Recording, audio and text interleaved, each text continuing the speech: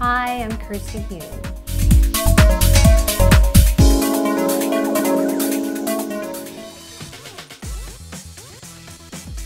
I modeled full-time for about 8 years, I think.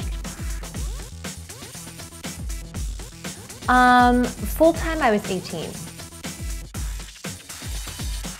My dad always wanted me to, walk tall and, be a lady, and so he wanted me to take a deportment class, which, is a very, I think, old-fashioned concept. So, it kind of translates into a modeling class. And then, I was on the books for this model agency in Scotland that I, did this modeling class with, and I would just do, jobs on the weekend periodically, and it was basically pocket money. I went to Miami for 3 months, and then when I was there, I met an agent from Paris who wanted me to come do shows, and an agent from Milan who wanted me to come do shows, and so I went and did my first season of shows, and I did pretty well, and before I knew it, my career took off, and I was living in New York, and kind of sad because I really was having a lot of fun in Miami, and I was all of a sudden in New York, and I was like, what happened? What's going on? Where am I? And it was very sudden. I met Patrick when I was in Paris doing my first season of shows.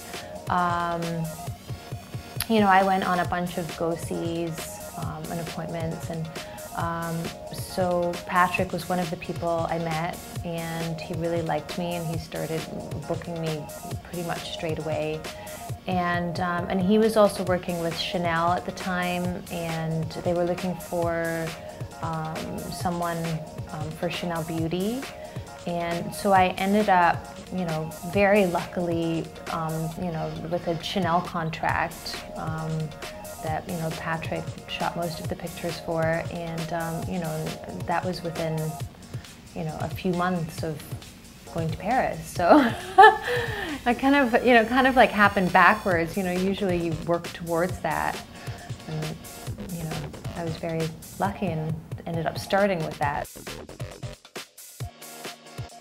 Well, I don't know if it was necessarily, bohemian. I'm sure I would have liked for it to have been more bohemian, but I was living at home with my dad, and had always wanted to go to art school since I was a little girl, and so I worked to get my place, and I literally had just gotten my place in art school when I had the offer to go to Miami, and I thought, well, maybe I'll take a year out and I'll go in a year. And so that's what I did. I got on the plane, I flew to Miami, and then as I explained, I ended up going to Paris, and things changed forevermore, and I didn't really know what to do, and everybody said, just take the money.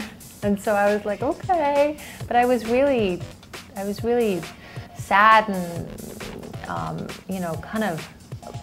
I was a little lost. I really didn't expect for what happened to happen. I had a friend in Miami who happened to be moving to New York at the same time, and so we rented an apartment together, and she had a couple of good friends in New York, so I initially, kind of just hung out with her and her friends, and then, yeah, I met Donovan after maybe 6 months, but we didn't get together at that point. I just met him then, and it was about 6 months later when we started dating. So my first cover was the cover of Harper's Bazaar, and it was pretty special. As I said, I didn't expect anything to really, come off a modeling career, and so when that happened, it was really a special moment.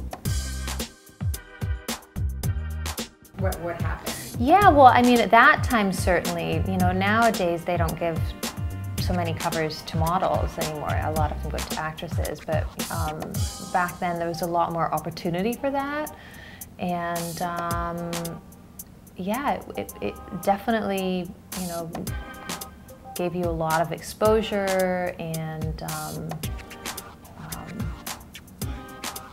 was a great, career booster. I kind of turned a blind eye to it. I'm not really very comfortable with it, and so I kind of would, walk down the street, as though I had blinkers on, and unless occasionally people would come right up to you, and then it was unavoidable. But I generally kind of just tried not to pay much attention to it, and my husband was always telling me, he overheard such and such saying, or someone saying such and such, but I just kind of blocked it out for the most part. Well, my hair is naturally very strong. Both my parents have a lot of hair and strong hair, and so it's partly genetic, I think. And my mother always took immaculate care of my hair when I was growing up. She would use shampoo and conditioner for blonde hair, and she would get every little tangle out without breaking one hair, and a lot of the time would let it dry naturally, which of course is better, to do without the heat if you can.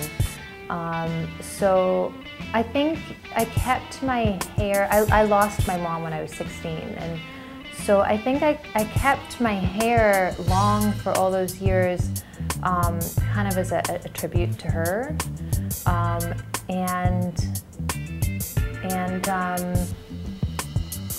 As for tips, I just tried to be as natural as I possibly can with products. I put very little, if anything, product-wise in my own hair in my real life, and I tried to use mostly natural shampoos and conditioners, and just as she did, let it dry naturally most of the time.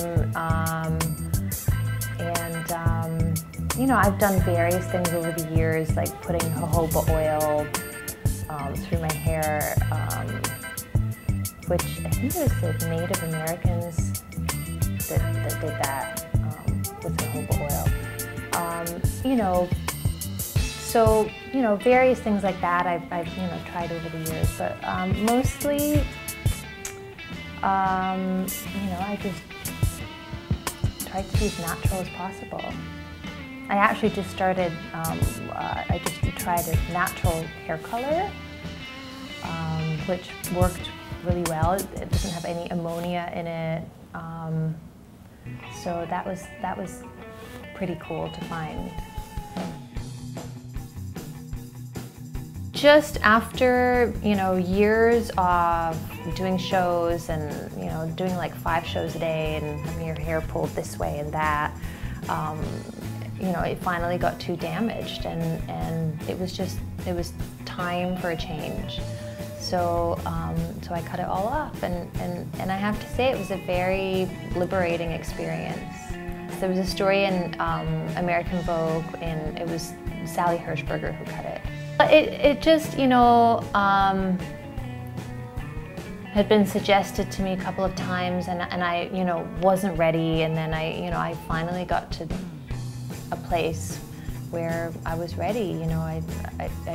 We were actually, my husband and I were down in Mexico, and we rented a Jeep at the airport, and my hair in the you know, 1.5 hour drive or however long the drive was to where we were staying, my hair got so incredibly tangled and matted that I think I stood in the shower for over an hour, went through a whole bottle of conditioner and a comb, and I could not untangle it. And at that point I was like, okay, it's time to cut it. It's too far gone. Advice I would give to a young girl hoping to model would be to just stay true to yourself and you know, try to you know, keep your other interests going and yeah, just be yourself. You know, the most important thing is to be yourself and not lose yourself in this business.